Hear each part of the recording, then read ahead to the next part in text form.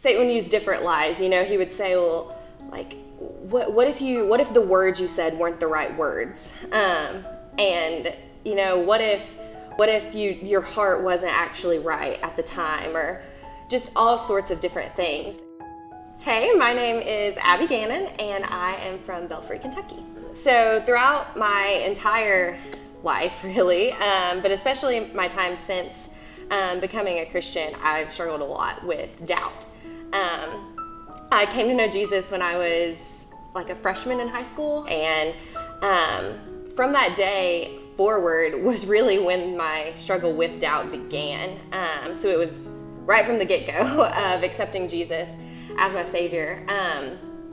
I wasn't baptized right after I accepted Christ, and I think Satan planted this lie in my head that because I wasn't baptized, what if I didn't mean it?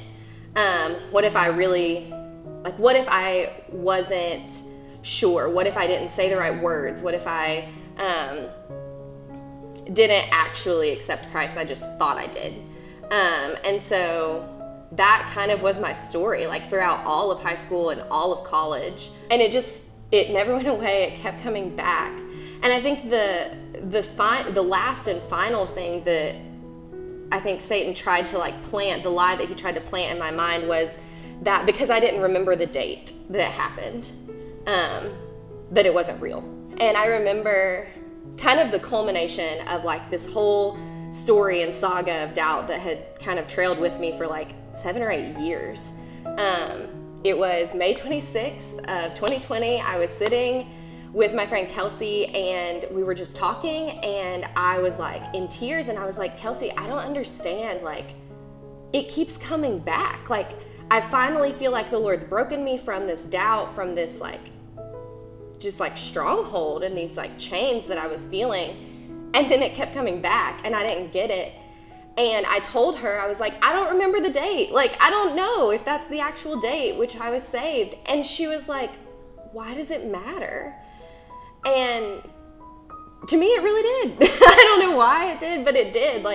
It matters. And she was like, so why can't today be that day for you?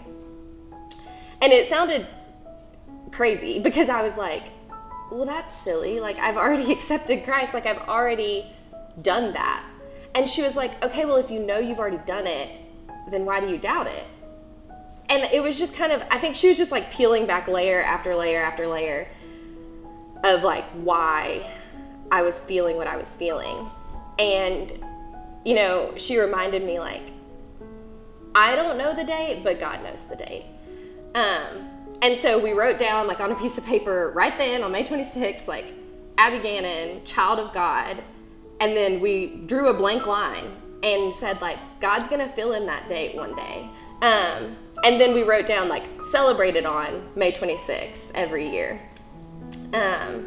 And I don't know, I think just from that point, I really have been free from that doubt. I really have believed that I am sealed in Him, and I am held by Him, and there's nothing that can snatch me out of His hands. And I don't know what switched that day, but I think it was just a final surrender of it all to the Lord, and be okay, God, I don't have to know because you do. If I'm allowed to have a favorite characteristic about God, it's that He is faithful. Because I think not just within this story, but through my entire life, over and over and over again, I can just trace His hand of faithfulness. You know, there's a verse in 2 Timothy, and it says, even when we are faithless, He is faithful because He can't deny who He is. And I love that verse because it's through this whole story of doubt, I think what I kept coming back to was God, you are faithful because you can't deny who you are. And if you say in your word that the moment I believe, I am marked in you, it's it kind of feels like a branding, on cows or goats or whatever. I am marked in Him, I'm stamped, I'm sealed. If He really says that, I have to trust that He's faithful even on the days when I'm am I really yours? Or even on the days when I say there's no way I can trust any of this.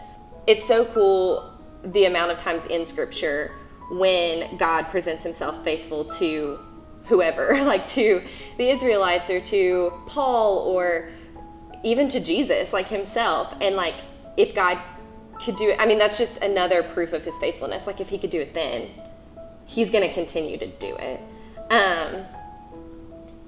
And just because I doubt or I don't believe it in the moment doesn't mean it's not true, because it's who he is. Like, the character of God is not up for debate.